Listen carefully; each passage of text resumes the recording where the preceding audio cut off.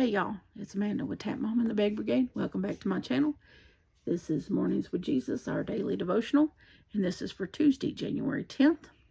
This starts with a Bible verse and then an inspirational story and ends with a faith step.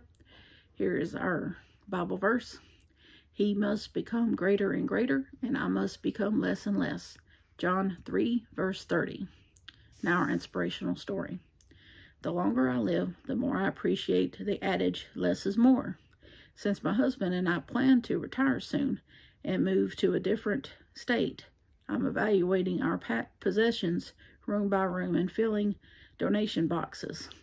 The less crowded our house is, the more favorable impression it will give potential buyers, and the easier our move will be.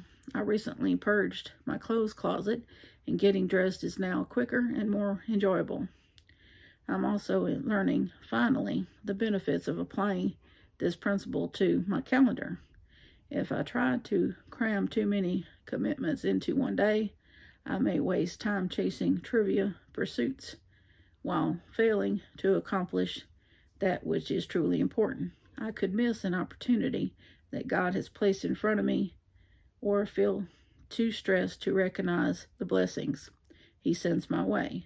Cutting excessive activities from my schedule leaves more time for spiritual endeavors. Less busyness means more attention to what matters most. As a follower of Jesus, I want to become more like Him. I want my character to be shaped less by my old nature and more by His truth and righteousness.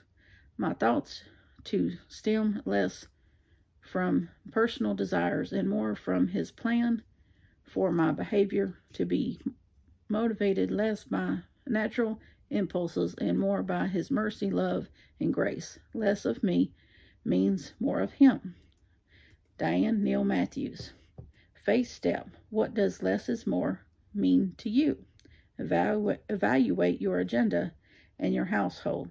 What do you need to get rid of to make more room for Jesus in your day? Well, I think that is self-exclamatory, don't you? God bless y'all. Thank you for watching. I love you. So does Jesus. I'll see you on the next one. Bye.